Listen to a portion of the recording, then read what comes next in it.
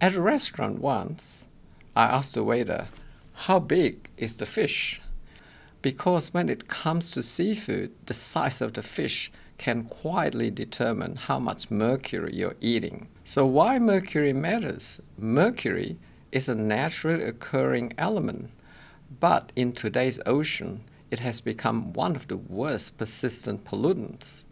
Once released into the water, it is converted by microorganisms into methyl mercury, the form that accumulates in fish.